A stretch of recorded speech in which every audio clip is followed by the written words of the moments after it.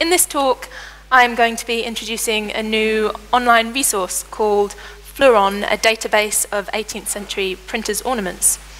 So in the talk, I'm going to begin by explaining why Fleuron was created, which means first outlining exactly what printers' ornaments are and what research questions led me to create a database of them.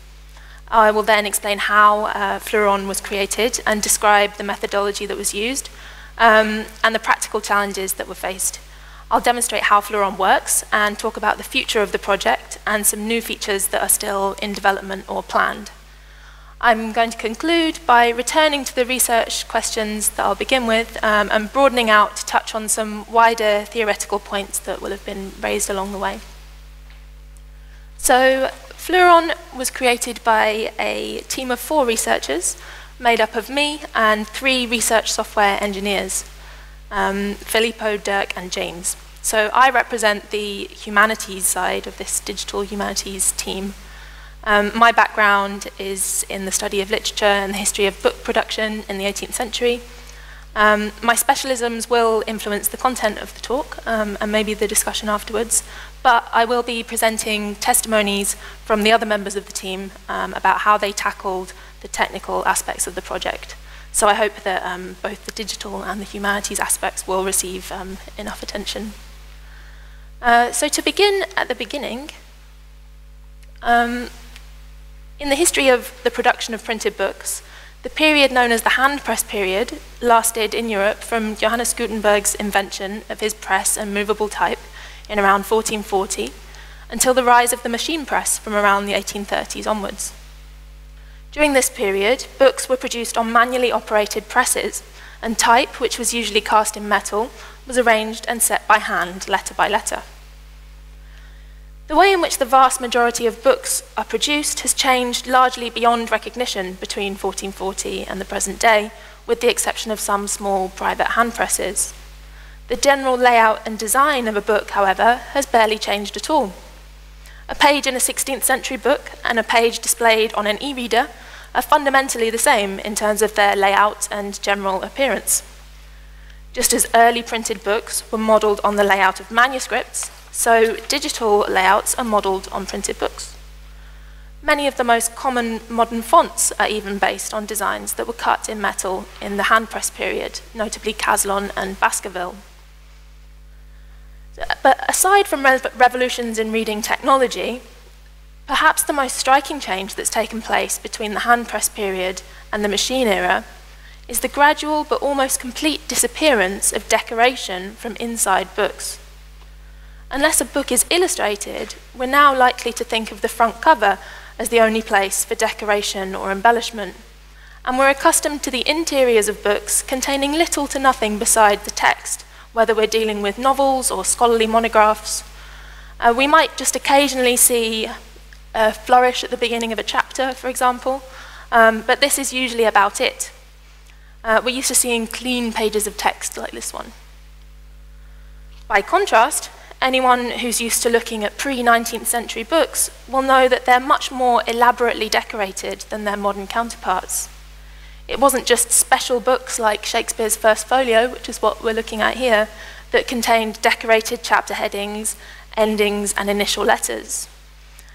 Everything from cookbooks to travel guides included printers' ornaments. These aren't illustrated books. The decorations are simply there to enhance, enliven, and beautify the text. Not every book contains ornaments, but they are enormously common during the whole hand-press period. The practice of decorating initial letters, headings, and just about any blank space in a book evolved from scribal practices, particularly the lavish illumination of sacred manuscripts. The invention of printing allowed illumination to thrive in printed books as well. So the umbrella term for these decorative features is printers' ornaments, and they are the subject of the database that I'm going to be talking about today. Printers' ornaments as a term includes a number of different types of decoration.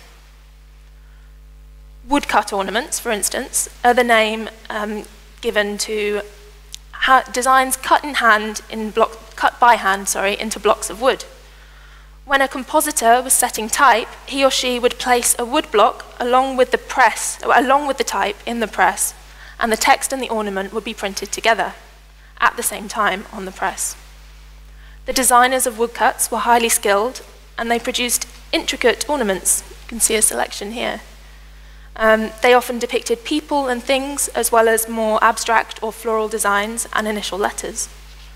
The ornament on the middle right row is called a factotum, from the Latin to do everything, and the A there is not actually part of the ornament. It's a piece of type inserted into a hole left in the wood block for that purpose. This allowed one block to be used for any letter of the alphabet. It was also possible to cut similar designs in metal blocks, and these are known as metal cuts. Occasionally, cast copies of original wood or metal cuts were made, and these were used in the same way. Another common type of printer's ornament is the printer's flower or fleuron. Unlike woodcuts, fleurons are actually pieces of type, just like the alphabetical pieces used to assemble a text, only they feature small ornamental designs instead of letters. Just one or two of these could be used to create a tiny flourish, as you can see here, or many could be assembled into elaborate designs. This example contains 36 individual pieces of type. Arrangements of fleurons create non-representational geometric or floral patterns. Printers' ornaments and arrangements of fleurons constitute important evidence for bibliographers and book historians. Non-cast wood or metal cut ornaments are unique because they were cut by hand, which means they can act as a fingerprint. This is particularly useful in identifying who printed a book. Throughout the hand press period, printers quite often neglected to put their names on their publications. It was more common to give only the names of the publishers. The term publisher refers to the financial backer of the book, the person responsible for the marketing and selling of it. Unless a printer was self-publishing, the publisher was not involved in the manual labor of printing. If the printer of a book is unidentified, it's possible to identify him or her by their ornament stock. If we trace an ornament across multiple books, you can see one ornament on 2 title pages here, and we will then usually find it in one with a printer's name on. And if we can find enough examples of this, we can confirm that books containing that ornament are likely to have been printed by the same person, even if they didn't put their name to all their books. So in this example, the book on the left doesn't have a printer's name, the book on the right does. So the shared ornament is a clue that they also share a printer. If we look back at this image of a woodcut from earlier, we can see that the wood has cracked in the top right-hand corner, right through the man's face. There will be impressions in books of this ornament before and after the crack occurred. If we establish a general timeline from other books containing this ornament, which do have printed dates, they can help us to date books or pamphlets with no printed date. Ornaments also wore down, and the impressions they made became less clear, so we can trace their life cycle quite closely with enough study. Fleurons can be used in a similar way. Assembling an intricate arrangement of fleurons with many pieces was delicate and time-consuming work. So once a completed arrangement had been assembled and used to print a book, the compositor might carefully remove it from the press and keep it made up to print another book. So here are 2 different books containing exactly the same arrangement of type, which would have been just lifted off the press. Pieces of type might become loose after a few uses, so unlike cut ornaments, these cannot be traced over long periods of time. But when they are present in 2 books, they tell us with certainty that both were printed in the same printing house and very close together in time. The identification of an unknown printer is of interest because it can help build a picture of where, how, and when a book was produced. Current research into printers is generally showing that they engaged with and influenced literary and political texts in much more sophisticated ways than was previously known. They were not only craftsmen and women and skilled labourers. The identity of printers can also help with other investigations, such as discovering the identity of an author. And being able to date texts more accurately has obvious utility for literary biography. Sometimes pirated books can be identified by small differences between copied printers' ornaments. But there's a problem with the use of printers' ornaments as bibliographical evidence. It's very, very time-consuming. We can easily find random examples of printers' ornaments just by leafing through books, but how do we trace one specific ornament across multiple books, particularly when we don't know in the first place which printer owned the ornament?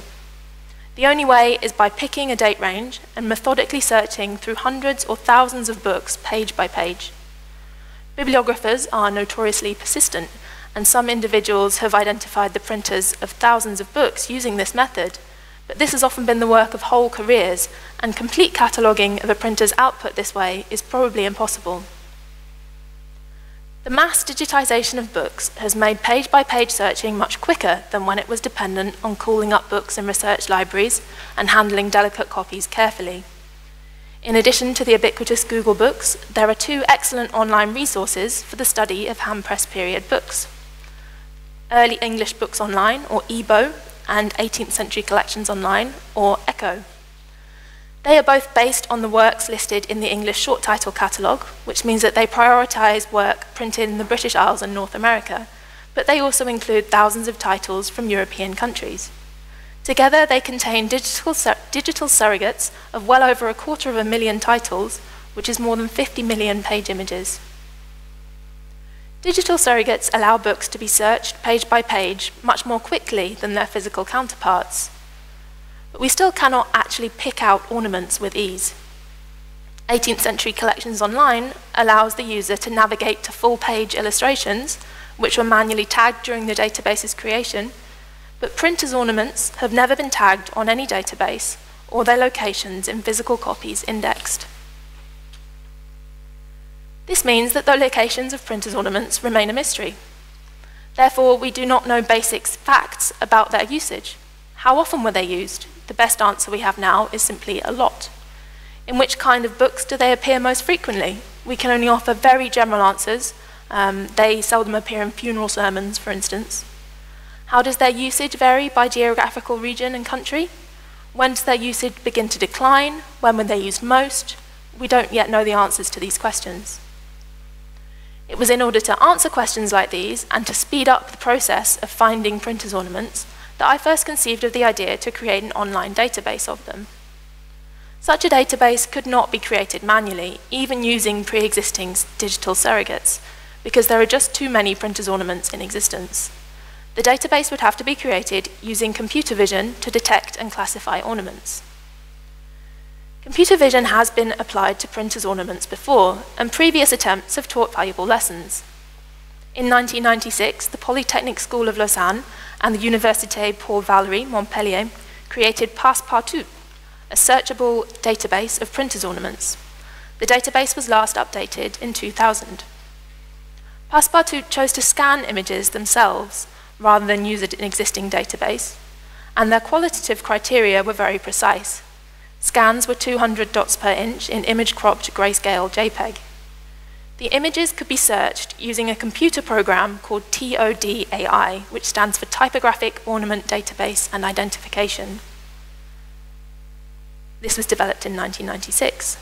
The program used orientation radiograms to match ornaments within the database. Whilst their initial experiments were successful, Passepartout did not gather momentum because the process of scanning the books was too time-consuming and expensive to allow the creation of a dataset large enough to make a useful tool. The image search program worked well and allowed similar ornaments from within the database to be identified. However, Passepartout's program relied on the high-quality scans being made at Lausanne. It was not created to deal with the low-quality images found on the large databases we now have, like ECHO and EBO. Recently, a team at Oxford University, headed by Giles Burgle and Andrew Zisserman, developed a program called Image Match for Bodleian Broadside Ballads Online, a catalogue of single-sheet printed ballads. 900 17th century ballads were scanned by the Bodleian Library in Oxford specifically for the project. Using these high-quality scans, Burgle, Zisserman and their team employed a bag-of-words approach to develop an image match program, which allows image searching of the woodcut illustrations in the ballads. The tool is an excellent one, but again, it's dependent on high-quality scans and a small data set. To make a database of printers' ornaments large enough to be useful for research into printer identification and other large bibliographical problems, it would be impossible to make new scans. That means it was necessary to work with a pre-existing database of digital surrogates. The books found on Echo and EBO are not actually direct scans of books, they're scans of microfilms. The microfilms were made over a long period of time by many different libraries in the UK and America. This means this presents all sorts of problems for ornament detection using computer vision. The quality of the scans varies enormously. Books with tight bindings, for example, can't be opened so that the page is laid flat, which means the images appear curved. Others are blurred or over or underexposed. This is the same ornament from two different books from Echo, demonstrating the variation in quality that can occur. I nonetheless decided to use Echo to create the initial database. This meant it would contain printers' ornaments from the years 1700 to 1800. It made sense to pick only one of Echo or EBO to begin with because they are owned by different publishers and organized slightly differently. In the long run, data from both will be integrated. The decision to start with Echo was motivated by my own research interests, which lie in the 18th century, but also by practical reasons. Echo contains more material from beyond the British Isles, which makes it more interesting for the study of ornament circulation and geographical trends. Perhaps more importantly, some of the very early material from EBO may present problems for automatic detection of ornaments.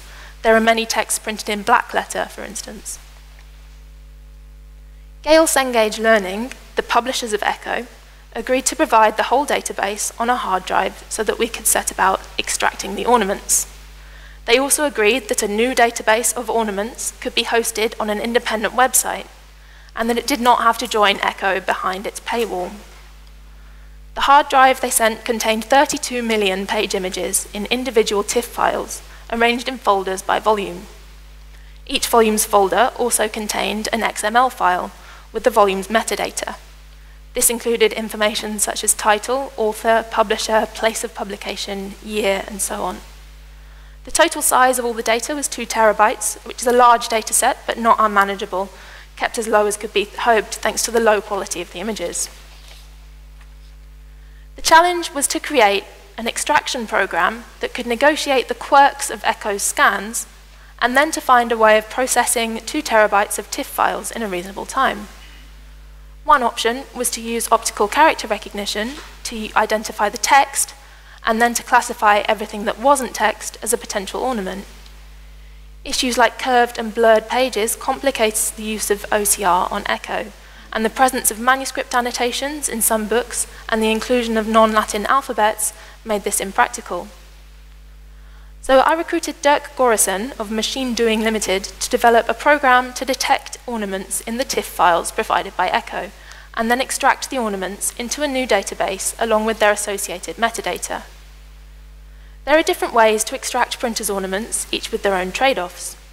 The approach Dirk adopted is a morphological one, in which a series of morphological operations, including filtering, dilution, and erosion, is applied to each image, followed by a series of heuristics to filter out those connected components that are deemed to be printers' ornaments.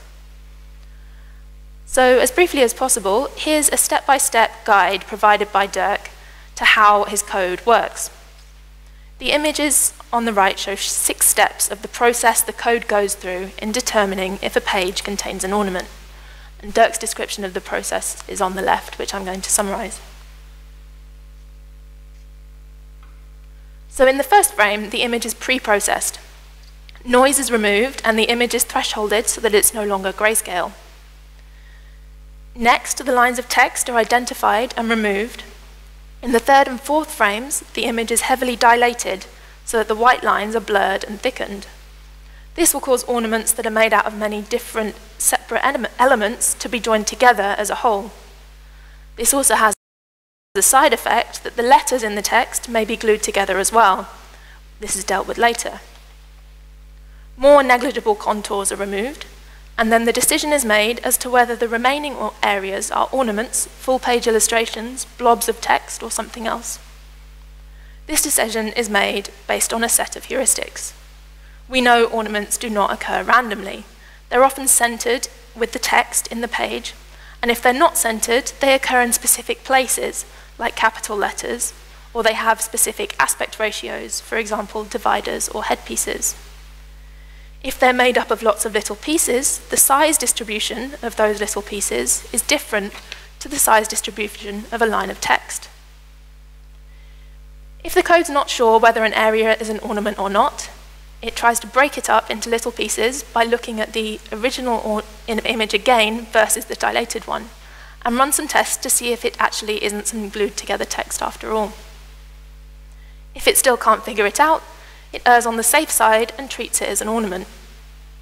Finally, for each ornament, we find the bounding box, extract it from the image, save separately, and write a JSON file. This occurs in the final frame. Dirk initially worked with images like these, in which the ornaments are clearly distinct from the text and nicely defined.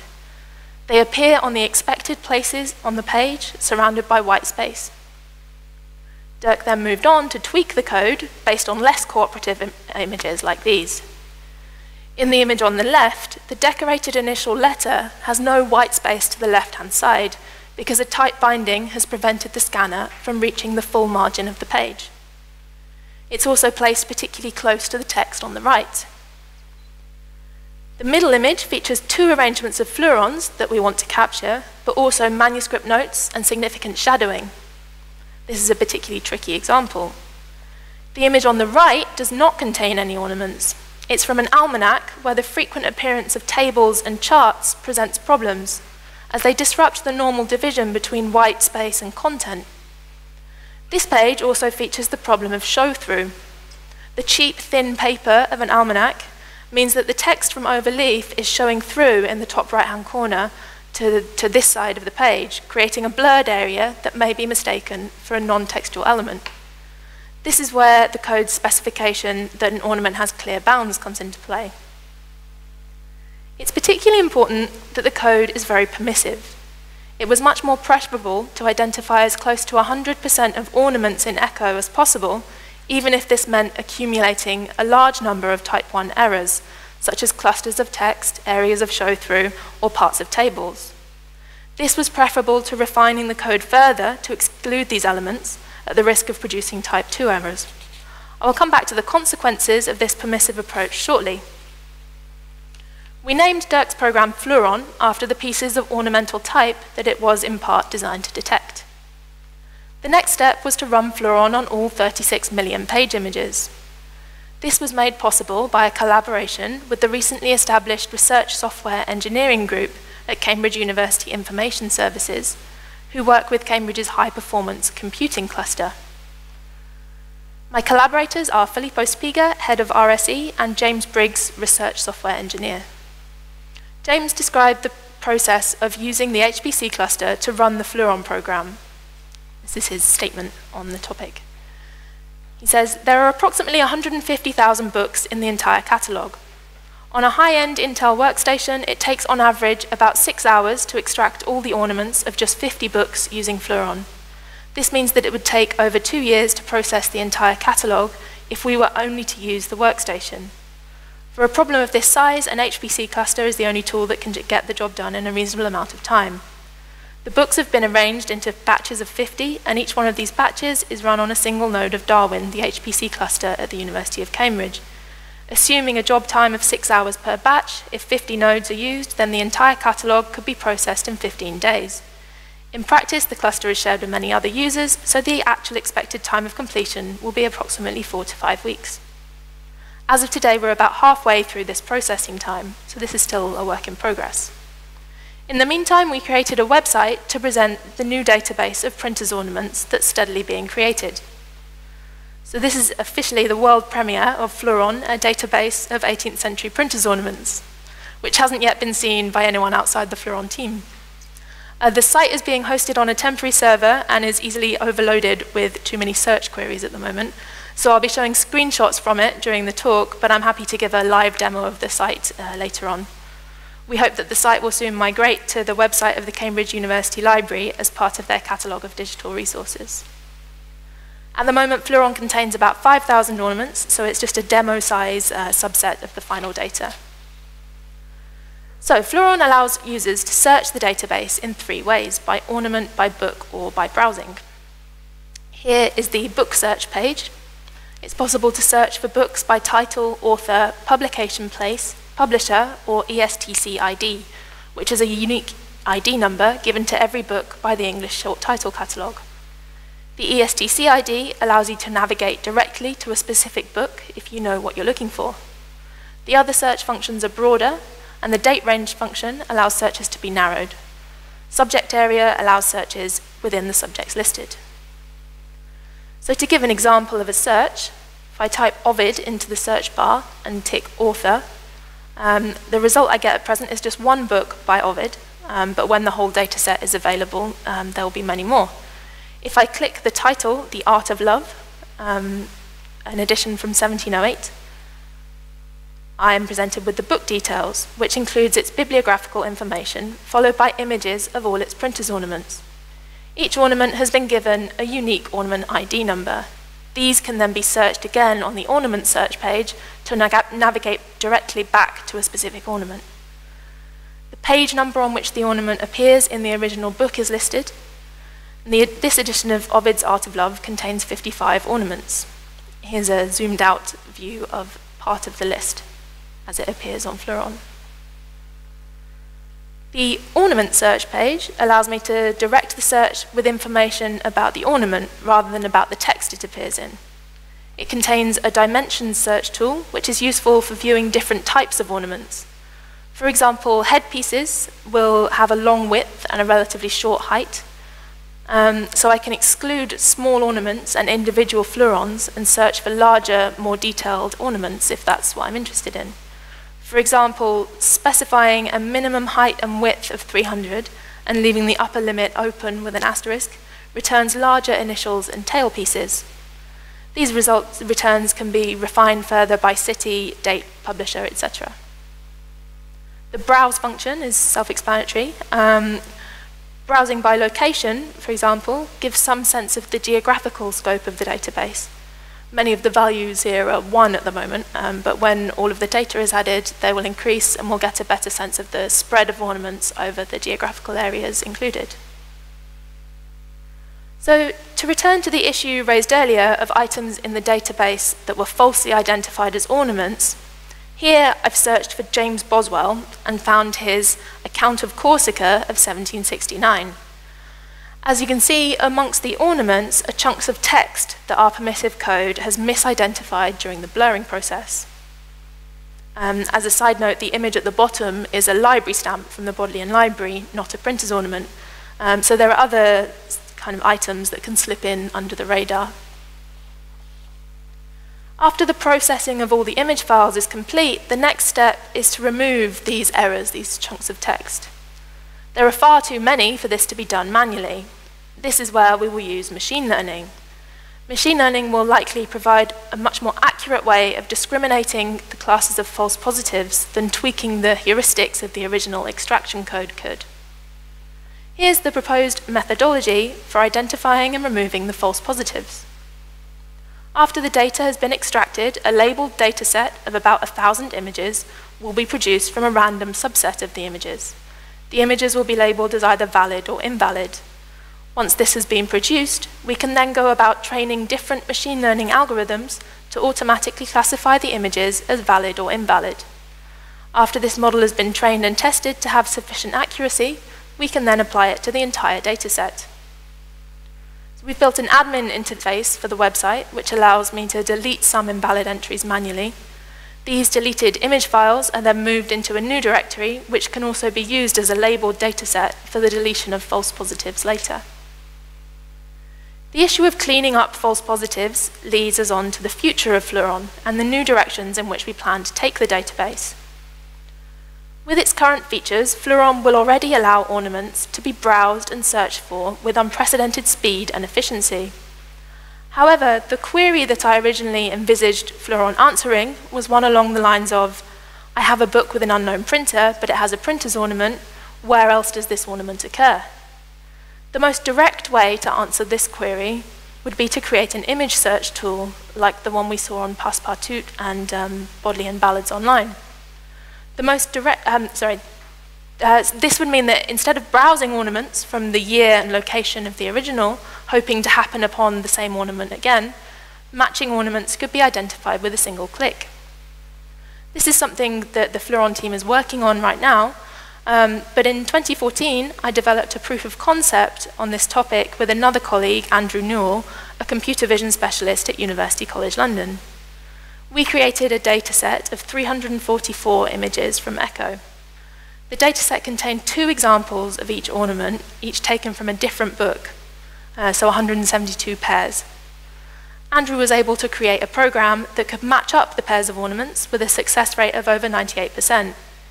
He used a multi-scale version of the histograms of oriented gradient scheme, in which an image may be described by the distribution of gradients or edge directions. The method worked very well in dealing with the low-quality images found on Echo. We deliberately used a number of blurred, misshapen, or over-inked ornaments to test the resilience of the method. We will no doubt approach the problem in a new way now that we have a full data set. I simply mentioned the 2014 proof of concept we devised to demonstrate that it is possible to create an image match tool that's not dependent on high-quality scans. The next 2 features on my list are far more speculative and are not yet in development. Based on Echo's dataset, Fleuron cannot be comprehensive, since Echo does not include every book published in the 18th century, although it does include a number big enough to be very useful for research. So what if a user finds an ornament in a book they're consulting firsthand in a library, and they would like to look it up in Fleuron to find other appearance of it in the database? But when they go to Fleuron, they find it's not there, because the book didn't appear in Echo in the first place. At this point, it would be useful for the user to add their own image to the database, and to receive instant matches with other images already included. This would also have the advantage of gradually increasing the quality and quantity of the dataset over time. Another way in which crowdsourcing could be used to improve the database in future would be by allowing users to tag ornaments in the database with descriptive terms, so that it would be possible to search for all ornaments containing, say, cherubs or mermaids, all the initial letter A's, for example. This shouldn't be too hard to implement, but it would take a lot of time to become really useful. Finally, on the subject of future developments, the integration of more data on a larger scale, rather than on a smaller user-generated scale. There are already tentative plans underway by another team to tag the ornaments in early English books online, and we are already planning a collaboration to create an umbrella site that will be able to access both databases to perform searches across the whole handpress period. So, to conclude my talk today, I will return to the question of new research directions.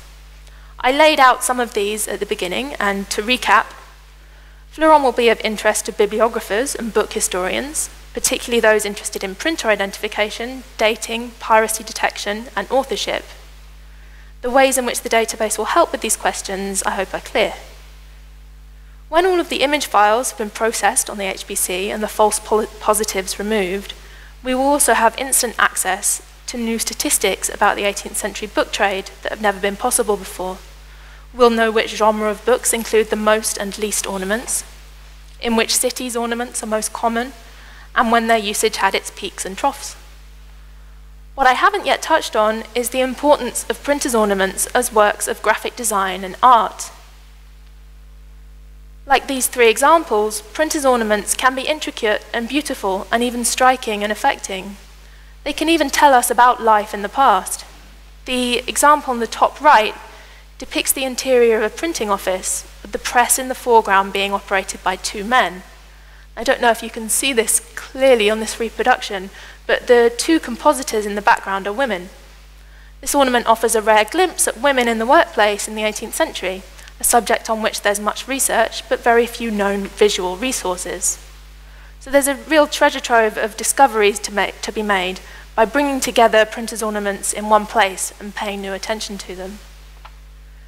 This leads to the final conclusion of my talk, which is simply to point to some of the larger theoretical issues at play behind the database of printers' ornaments. These might be topics to investigate further in the discussion afterwards. So what strikes me about Fleuron as a digital project is that its aim is to recover and bring to the attention a wholly neglected feature of the printed page. Digital technology is often seen as the enemy of print. This is a narrative we probably all know well. But on the subject of printers' ornaments, print, since the 19th century, has been its own enemy. It's hidden part of its own history, and it's only digital technology that can recover it. Not only have printers' ornaments fallen out of fashion in modern printing, modern scholarly editions of literary texts, however accurate and comprehensive, have almost always erased the decorative features of early printed books. We have editions of Shakespeare, for example, which reproduce the spelling and punctuation and layout of the first quartos and folios with the utmost fidelity, but it's very rare to find a modern edition even mentioning the presence of printers' ornaments in those quartos, let alone reproducing them in their places.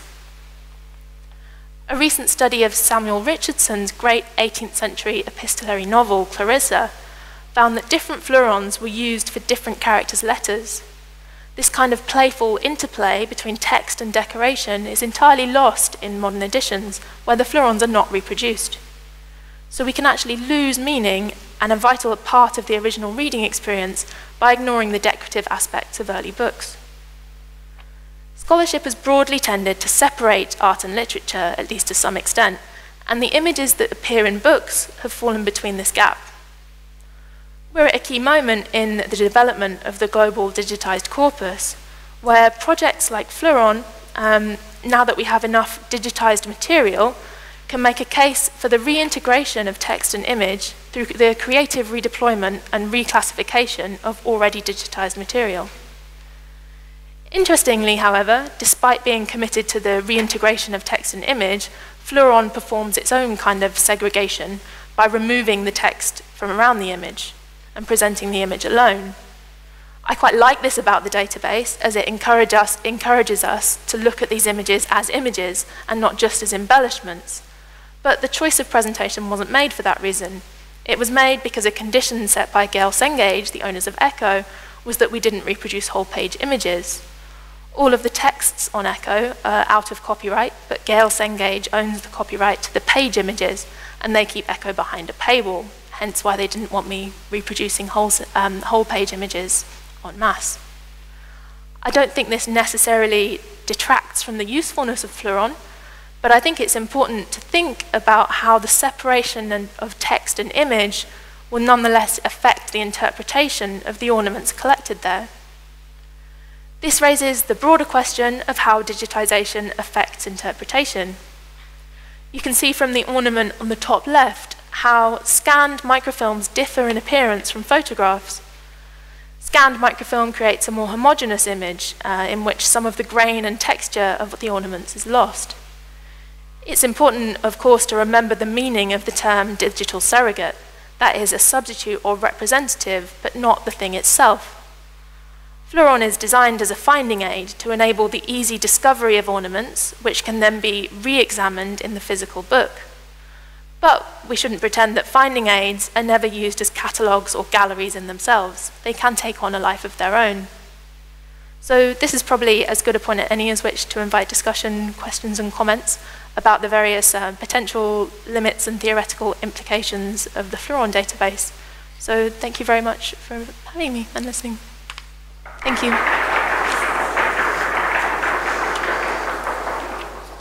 Thank you ever so much. That was great.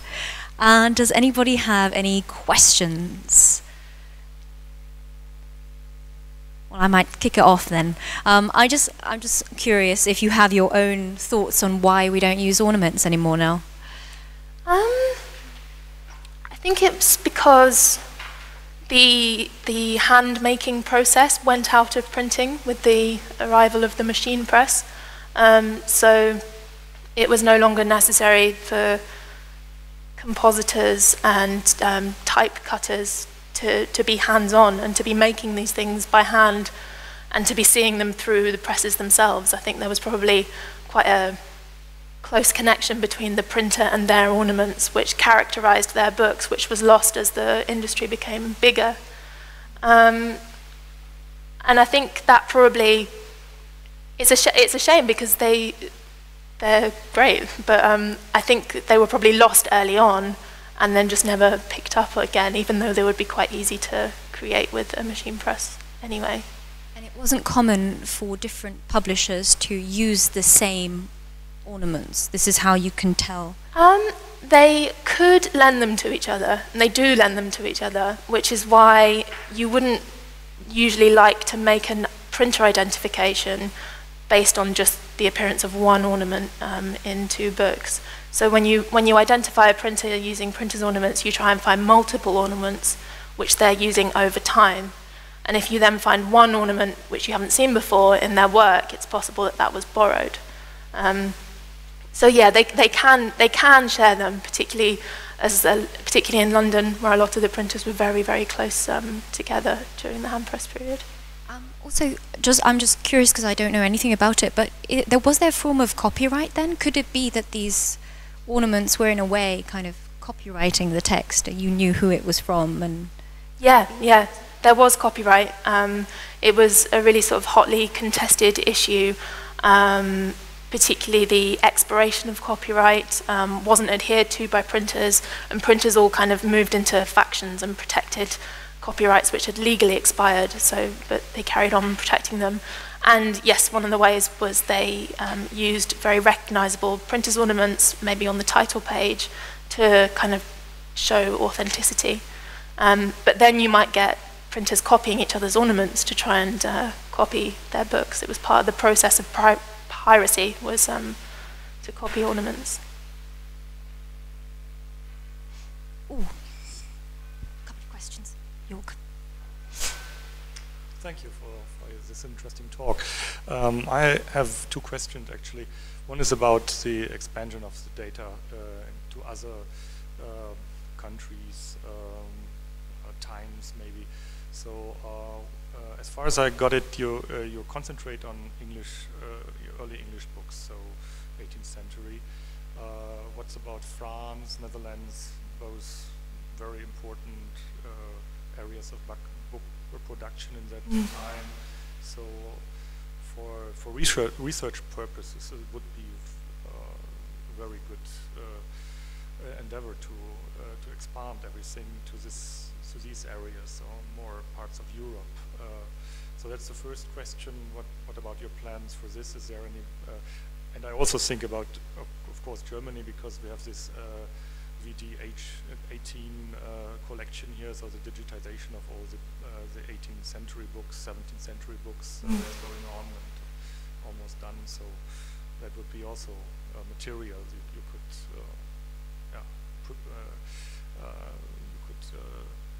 just proceed on this, the algorithms that you're using here. And the second is a very just curiosity and personal question. Any pictures with justice available here in the printer ornaments? So like pillories or things like that. Because I'm doing research on that, so I just wonder, because I see quite elaborate pictures of scenes, and I know that justice was a very important topic in early print, in 18th century, of course, and I wonder if there are these ornaments, because of course there are pictures of all these things in the books, but maybe it's also came into the ornaments. But I don't know that, so just curiosity. Yeah, I have seen ornaments containing pictures of justice before, holding scales with the blindfold. I could probably even find one in a document that I have, but this is one of the limitations of the database, which I touched on, is that it would be great to be able to tag the ornaments with descriptive terms, so that a query like that could be answered. But that requires a lot of manual labor. So yeah, it's going to be hard to find those things. But I do know just from my work with ornaments that the figure of justice was included in printers' ornaments. Yeah, I think, yeah, definitely. And there's the subject filter as well. And the metadata contains much more detailed subject filters than we've got on there at the moment, which we're thinking of putting onto the site in a kind of advanced search page, that you could search not just by literature, but by poetry and novels and etc. And then you'd be able to look at law books and specific types of law books and see if these ornaments of justice appear there. And I suppose then once you found one, once we've implemented the image match tool, you'd be able to find others that look similar. So there would be ways of doing it.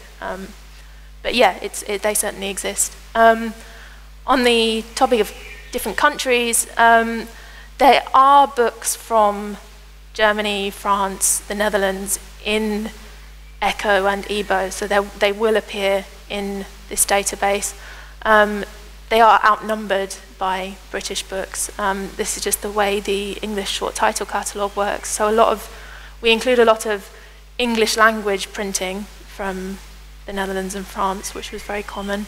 And there is some printing in the native language as well. But yeah, then the next step would be to expand it using European pre-existing databases, which is something that we intend to look at doing.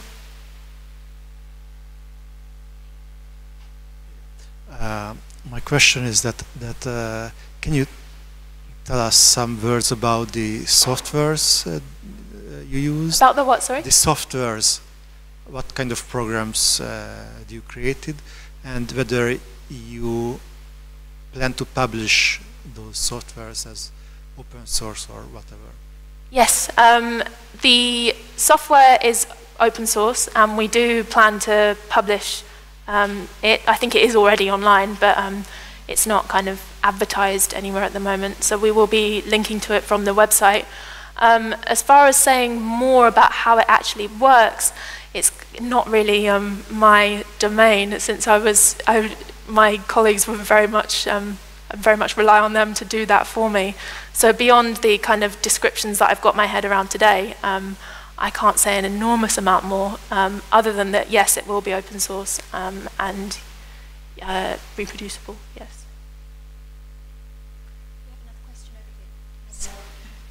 Is your database connected to an institutional repository, or does it stand alone? It stands alone at the moment, but it's looking for a home. So we're in talks. Consulted your university's institutional repository? Yeah, we're in talks with the University of Cambridge Library. So they are looking quite positive at the moment, although I can't be sure about taking it on as one of their digital resources, in which case it would be... would it be incorporated into the repository, or...? It would be incorporated into their website, so it would receive a .cam.ac.uk but it would web stay address. As a separate database. It would stay separate, but under their umbrella. Yeah, that's the idea.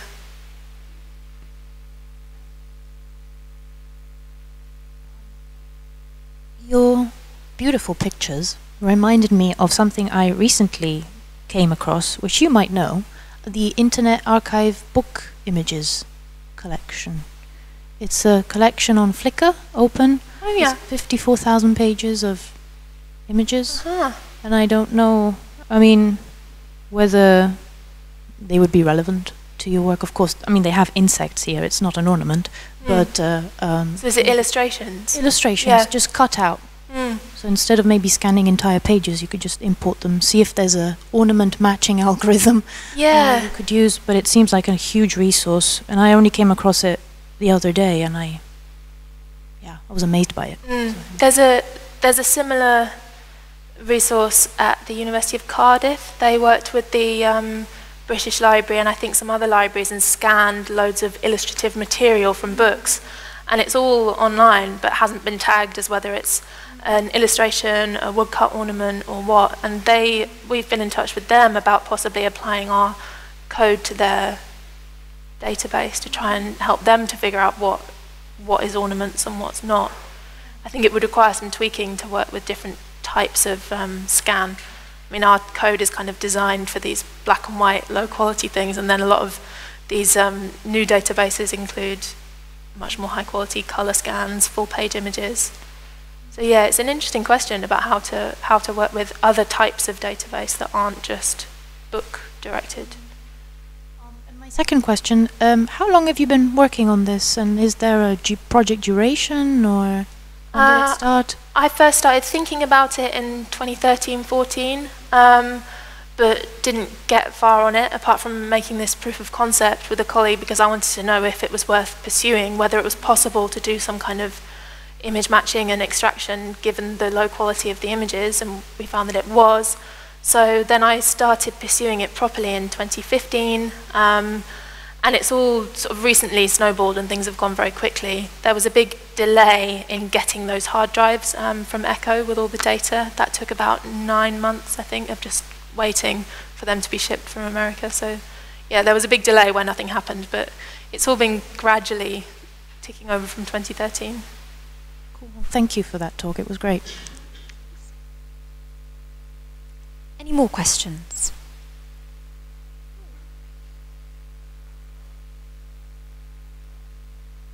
Thank you. Thank you very much for this talk. Actually, this is the idea of the GDDH, to have this kind of talks you would never see naturally. And I had the same question as you, but I have another question, or maybe a hint. So I think this is a kind of a lifetime job. So you can do this until you get retired, or even until you die. But the question to me is, have you thought about, if you think at a bigger scale, not just to put this on a website that you can use and you can search, but also to, for example, add an API that, for example, other portals or other data sources can connect with your resource. So this would simply mean that you don't need to integrate everything, but you can say, this is my scope. In this scope, I have this data in. However, with an API, you can integrate my resource via whatever to build API into your portal or into your data set. Have you thought about things like that? At Yes. least I would recommend this. Yeah, no, we have. I think I mentioned it very briefly in the talk because we were originally planning to do the same thing with early English books online as we did with Echo, but since we've been doing this, another team, it's actually some of the same people who set up the Bodleian Broadsides project, have decided they're working with the owners of early English books online to tag ornaments within that database, and they've already approached us about using an API to make both databases searchable. So yes, definitely, I think it would be, I can't see any harm in it. It would be great to be able to extend the search as wide as possible. I think at the moment there just aren't other databases that are tagging ornaments, so it's not possible to integrate with anything else yet, but it looks like it will be soon. It's becoming more of a topic of interest.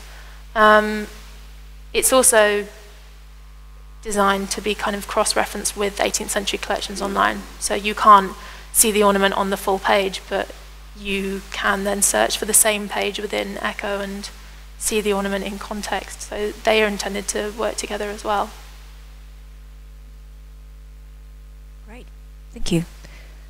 Any more questions? Oh, one. Oh God, we'll be here forever. I'm sorry. Great. Just something comes to my mind.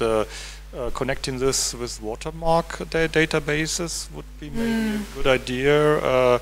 Because it's both about identifying printers and so API again would be a good idea here to when you have this in mind. So you already thought about connecting this database maybe to a watermark database to scholars doing this kind of research probably will use both approaches to verify their hypothesis or to prove that a particular book comes from this office.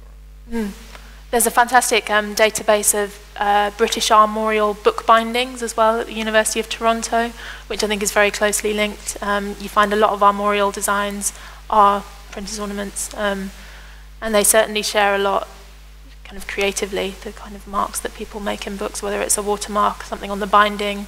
Fleurons themselves originated as tools that were used to decorate the bindings before they were even used inside books. So yeah, it's certainly all related. Maybe this is a silly question. Can you cite an ornament? Can you, how would you Yeah, this is probably what I'm trying to get to. URIs to identify an ornament, where exactly it appears on a page, link to it. Was this what you were referring to earlier? Yeah, well, we do have that information about exactly where it appears on the page. That doesn't appear in the database at the moment, but it could if that would be useful. I'm trying to... It's a tricky balance between overloading the page with information and finding out what's actually interesting to people. So you have the coordinates, so to speak. So yeah, we do. Those would be integrated in the URI, right? Yeah, okay, great. Thanks. Yeah, and we've given them all a unique identifier, but at the moment no coordinates, but it could be done, yeah. Any more questions? I've just got one last one, and it's more about the kind of operations of the project. Do you have any students who help you out? How many of you in total? The 4 of you are the core team, or is it? Yeah, it's just the 4. Yeah. Okay. I'm always interested in that. Setting up for such a project is always quite hard, and all the manual work has to be done. And often students can really help. Yes. So that was my question. So thank you ever so much. Great, another great session.